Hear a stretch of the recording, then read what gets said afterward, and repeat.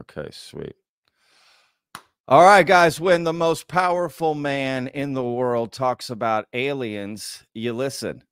Elon Musk recently gave a speech at his recent SpaceX launch, right? He's shooting a rocket off into space, and he decided to talk about aliens. It's not the first time, it's not the last time, and it for sure won't be the best time. But Elon Musk, aliens, we got to talk about it. So I have a special guest for y'all today. We're going to be joined by Ben from Lainey and Ben. That's right. I'm not going to vet alone.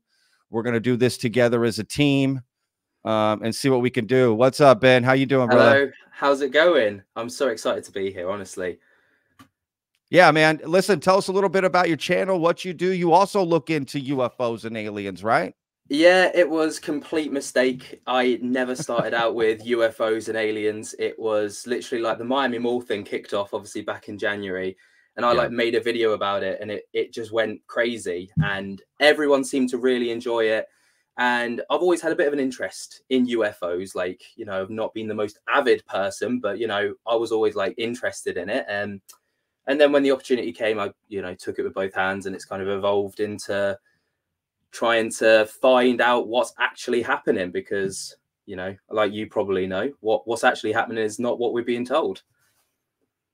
That's true, man. Absolutely. Yeah, couldn't have said it better myself, man. Well, look, the clip, right? Yeah, what we're being told is not the truth on anything. Really, if we're being honest, right? Exactly that. So look, again, Elon Musk has made several comments over the years, since he's really been a public figure, about aliens, extraterrestrial life, on different interviews with Joe Rogan, Tucker Carlson, you name it. And he's always being asked about it because, well, he works with rockets. He's in the space program, right? It would make sense that, what does he know about, any secret government programs? Yeah. Have they noticed anything from their rocket shoots? They got video, right? I don't know, something. And he always denies it. He always says, if anyone would know, it would be me, and there's nothing going on. I find that a little strange. Yeah, for sure. I don't know. I mean, it's weird because he always kind of flip-flops between the two. He's like, no, there's no aliens, and I would know. But then he had comments like a few years ago where he was like, oh yeah, aliens built the pyramids. And it's like, so where do you sit on this fence? Like, I'm confused. Yeah, absolutely. And look, for those that have followed my channel, I have made a video about a gentleman named Tim Taylor. Search for it on Vetted Channel. He is Elon Musk's SpaceX handler. Okay, he's considered the top dog at NASA, and that guy gets download protocols from aliens. Like, he's all into it. So it kind of doesn't make, like, they haven't talked before about that. That makes, like, you know what I mean? Like, I don't know. That seems unusual. But anyway, look, so let me start this clip. We'll kind of pause it here and there as we go. And yeah, just talk about it. When you think about the question of where are the aliens, which I get asked a lot, this is like the Fermi paradox. Where are the aliens? And I've not seen any evidence that there are aliens on Earth. A lot of people think there are aliens on Earth, and I'm like, great, I'd like to meet one. For a while there, when I was getting my green card and everything, it said alien registration card. I'm like, okay. But this question of where are the aliens is, I think, a very profound one, because I'm aware of no evidence of aliens whatsoever, which means that I think we're probably alone. And if you look at the history of Earth, like how long has Earth been around? Assuming that physics is correct, the universe is about 13.8 billion years old. Earth is about 4.5 billion years old. When you think about how old is civilization, I think the right measuring point for civilization, in my view, or a good measuring point, would be the advent of writing. So the first writing is generally considered to be the ancient Sumerians. Where are they now?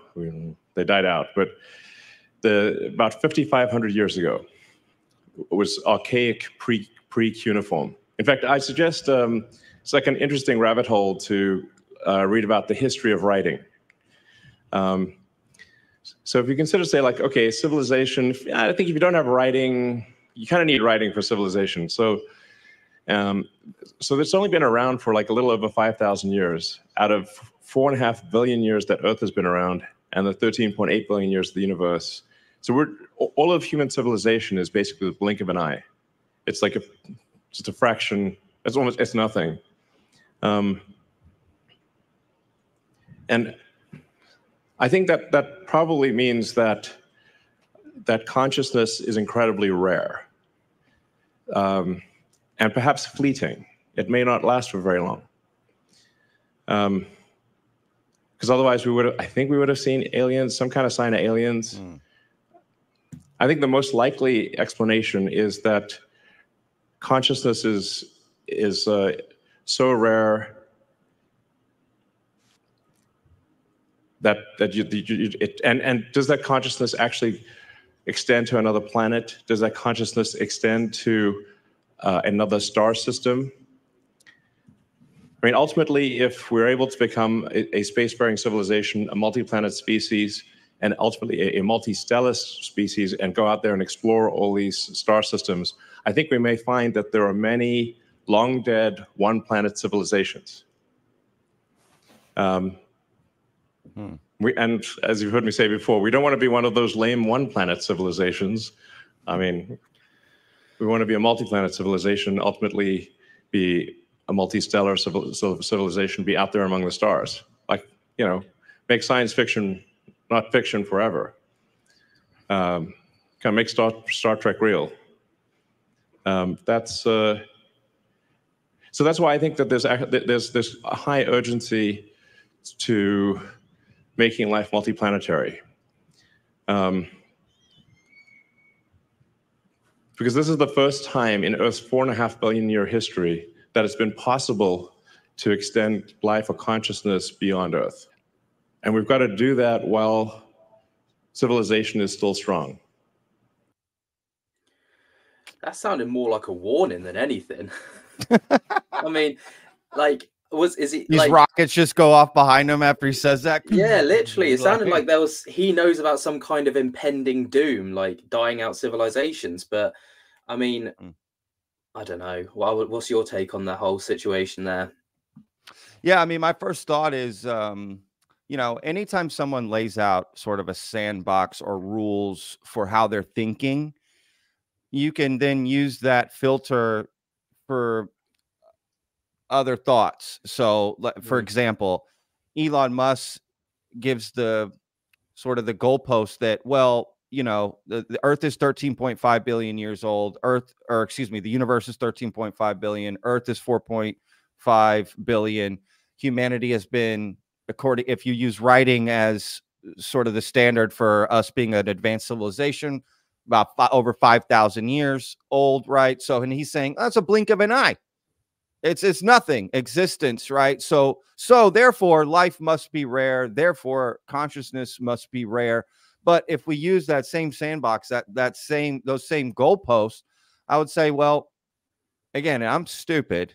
Okay, Elon Musk is super smart. I realize that. Okay, but if we flip the coin, well, then we've only been around long enough to know about aliens and search for them. So how can we be like, I mean, that's like looking at the horizon for 2 seconds, a split second. Yeah. I don't see anything. It's like, dude, we've barely been around to even have these thoughts, have these conversations, send out signals. I mean, we've only been spacefaring civilization for 100 years, not even 100 years. So yeah, the idea that we can dismiss there being no aliens because I have yet to see any evidence and use the timelines of the universe is this old, the birth of, I think it doesn't make sense if you flip the coin, right? Either way. So I don't know. That was my first thought. Yeah, I think for me it was a very negative kind of thought process, very closed-minded, where it's like, there's always this whole thing with like, there is no proof of aliens until there's proof, it's one of those things where it's like, if you haven't got the smoking gun, I'm not going to believe you. But that's all well and good to say, but like you say, we've only been really kind of reaching out to the stars for about 100 years or so, you know, even just getting out of our own atmosphere. And, you know, in an ever expanding universe with billions and trillions of galaxies and stars within those galaxies and all the rest of it, you're ruling out the fact that there's something like us out there, even if it's not like us and it's just, you know, a little organism or something, like just something tiny, like still going through its evolution phase or whatever. It's still something. Yeah, absolutely, man. I mean, I think that stuff exists. I think James Webb Telescope has identified some particular like gas that is only emitted from life on this other planet. They're supposed to confirm it this coming fall, right? Potentially. I mean, that's huge. You've got this European like telescope alliance that the maybe SETI program.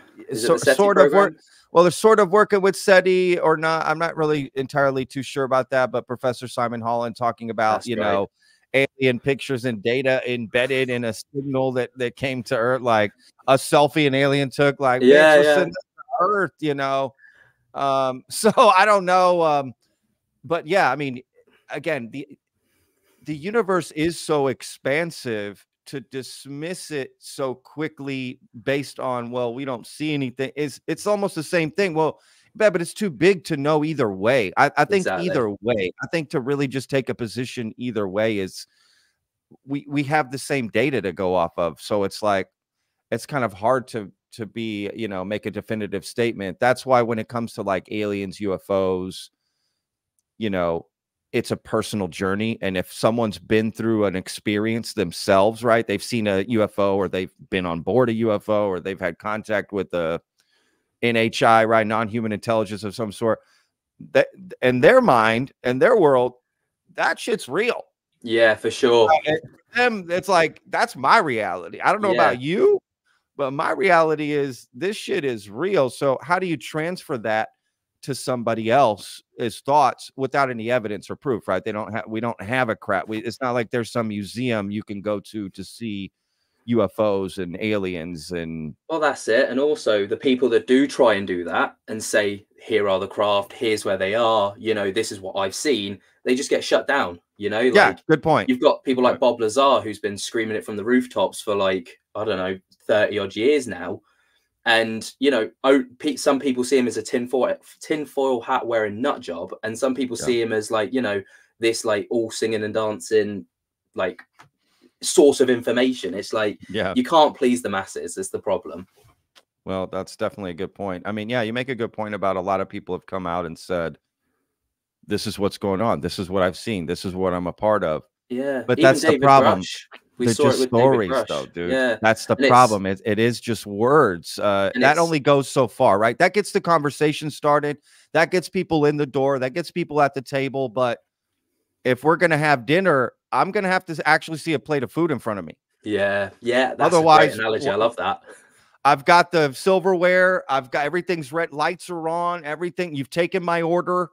Okay. But you gotta bring me something. Otherwise, we're going to sit here all night. So yeah, I don't know. That's it. I mean, like even David Grush, like his testimony was probably one of the strongest that we've had in recent history of like UFOs and stuff, but it was all hearsay. It was all like, I know someone who had seen this. He hasn't seen it firsthand. He's just, you know, retelling someone else's story. And it's like, it's like you say, the proof's in the pudding, really. Like, bring me that pudding. He has, I mean, he hasn't personally made it public, but through the grapevine, right, it has come out that David Grush does have firsthand knowledge. Oh.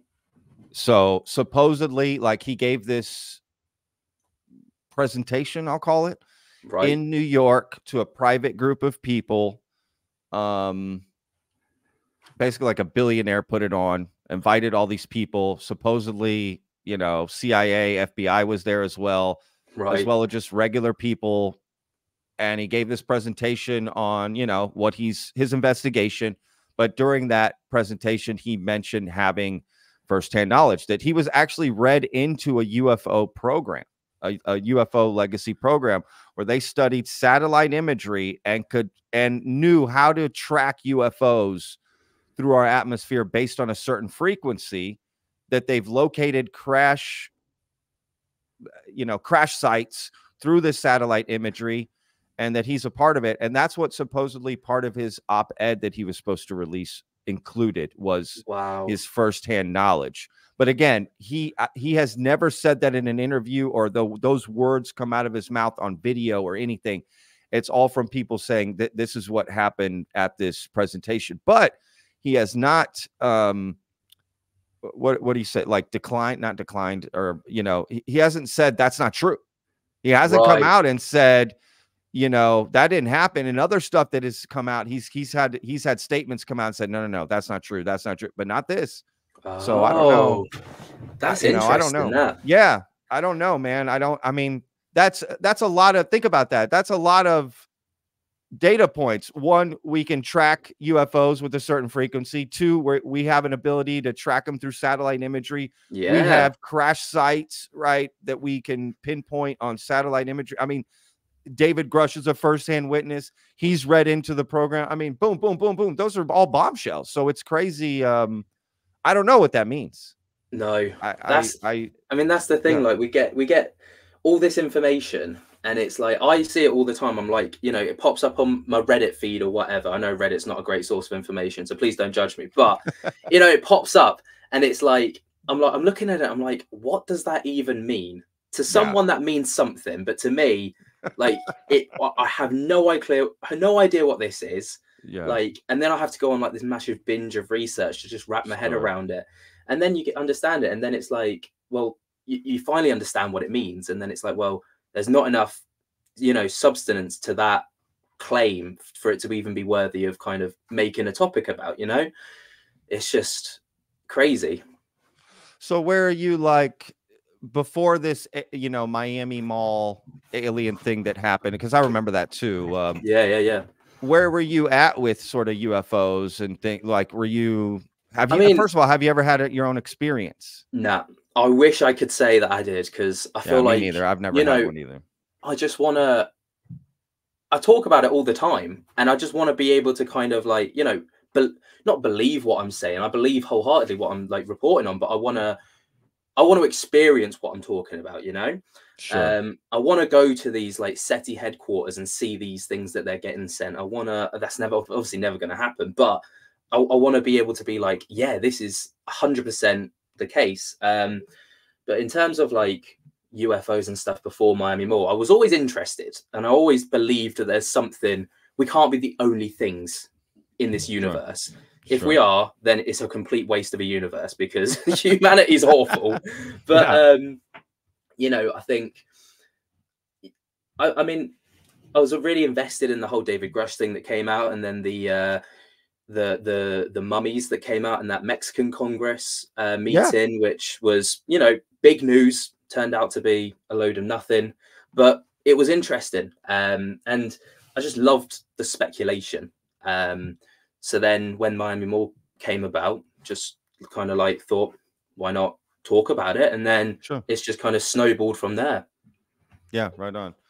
What did you, I didn't really cover the Miami Mall stuff too much. To me, it just seemed too crazy. I was just It absolutely was. It absolutely was. What was your final conclusion? Like, what do you think? I mean, the speculation, it's crazy to think that speculation is still ongoing now. People still are like desperate for answers, because the police said that it was like 3 teens messing around with fireworks, which seems plausible, but then there was no proof from the police to back that up. I mean, you probably saw how many police cars were there. There's literally like hundreds. And each one of those probably would have filled out some kind of report, but there's no evidence for those reports, no evidence of body cam footage. That even people under the Freedom of Information Act tried to request that footage. Oh, really? Yeah, people actually did that, and they got nothing. They were just completely aired. And, it's just still a big open question mark about what actually went on. But, you know, the speculation. I mean, people used it to really kind of benefit themselves. Like, people claim to have been there when, you know, they probably weren't there. Sure. Yeah. You know, everyone was jumping on it, being like, I was there. It was pretty insane, but they sort of attach themselves to the story, right? Yeah, for sure. That happens a lot in this community. Yeah, I bet. You know, it really does. What I've learned, I mean, I'm new to this too. We just started the channel last summer, basically right when David Grush came out, essentially. Right before that. I didn't know David Grush was going to come out, and we were all ready to launch the channel, and then David Grush comes out. I'm like, what the hell is going on now? Yeah. Right. You hit it at the right time then, to be fair, because that was huge. Perfect timing. I mean, I literally could not have timed it any more perfect, but yeah, I don't know. What are your overall thoughts about David Grush now that it's been whatever, 6, 7, 8, 9, I mean, coming up on 10 months, I guess, or 9 months. I think he's got something. Like, there's no denying that. Like, I remember when he first kind of came out, there was like the talk about his credentials. They all matched up. You know, it all made sense. And then it was like, okay, what else? His character. Okay, well, you know, his character wasn't demeaning or anything like that. It wasn't, you know, it didn't come across like he was doing it for anything, for personal gain or anything. Like, you know, by now we would have seen books go out, we would have seen TV shows go out, if that was like, if it was personal gain he was after. You know, I think he's truly like he's in it for the long haul. Like, he wants to be like that Bob Lazar. Even if he doesn't, he's going to be like that Bob Lazar. He's going to be like people like that who, you know, kind of spearhead this community forwards with information and stuff. And, you know, he's been very vocal about like Arrow reports and all the rest of it, and trying to kind of free the information to the public. So can't fault him for it. Yeah, for sure, man. What about you though? Where's your take on him? Yeah, I mean, I'm kind of just waiting, essentially. Like, he brought up an investigation, right? He gave us a treasure map, if you will, of where to go, who to talk to. So until they say, hey, we went to these places, talked to these people, it's all bullshit, I'm still on board with David Grush's investigation, right? Like, until that is said and they validated some of his claims. So just kind of stay, you know, keeping track of it. Yeah. Essentially, to see the rest of his claims. What are they going to determine about the rest of his claims? So some of his claims that he gave, so part of his investigation, they have validated. There's some truth to it. Not the alien UFO stuff, though. So that stuff still has yet to be validated or invalidated. That's basically what I'm waiting for. But to be fair, the more I learn, waiting for the American government to tell me what's true and what's not true, I don't care anymore. Like, I forget that. Why would I even? I mean, it sounds like a stupid road to go down to begin with. I should know better at my age. Yeah. But, you know, it is what it is. We'll still continue to follow it. But I support him as a person. He's very credible person in this. And so, yeah, I look forward to what else he's going to do with the community, for the community, what's going on. So, you know, you're from the UK, right, Ben? Yeah. So what's the sort of temperature over there, and, you know, working with the government? Like, how are things over there? Do you know what? Like, it's so weird how polarizing it is. You got America, right, where literally everything comes out of America. Like, every video I make, it's linked to America in some way, and it's crazy. If I ever look for something UK based, it's just nothing. Like, the only thing that I found is there was basically like there were some politicians who were having conversations not behind closed doors, because it was on camera, but, you know, it was nothing public.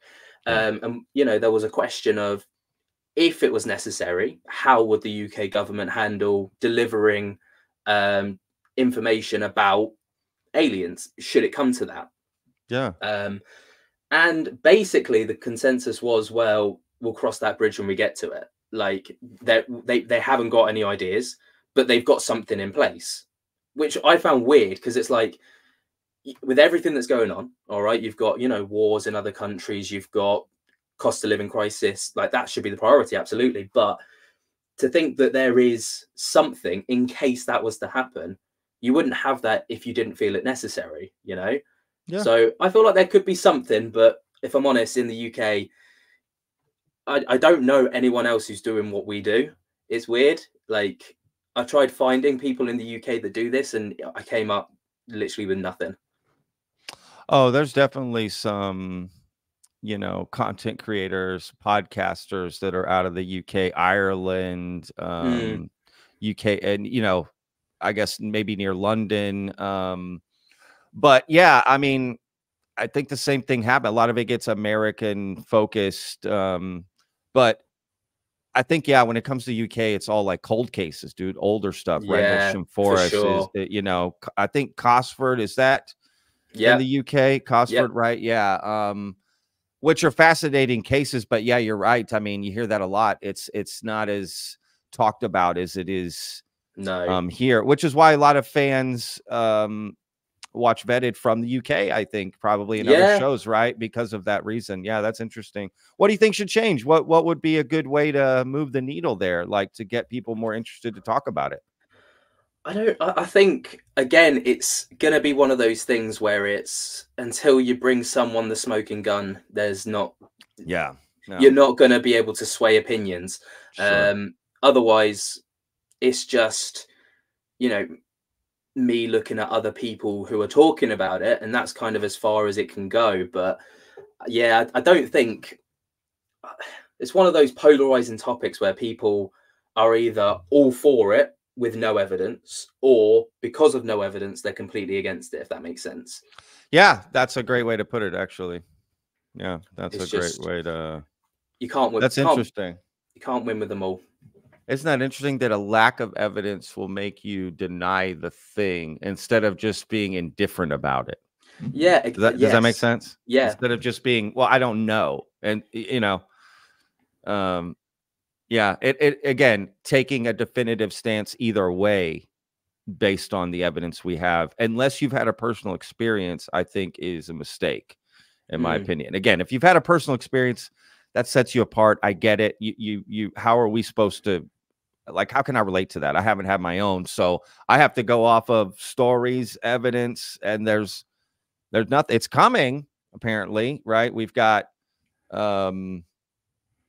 whistleblowers, at least American whistleblowers, that are supposed to come out this year. You know, they have, again, the definition of firsthand knowledge is difficult to understand depending on who says it, because people who have seen photos say, well, I'm a firsthand witness. And then they're like, okay, well, what did you see? They're like, I saw photos. And you're like, no. Well, hang on. I thought it was people that touched the craft.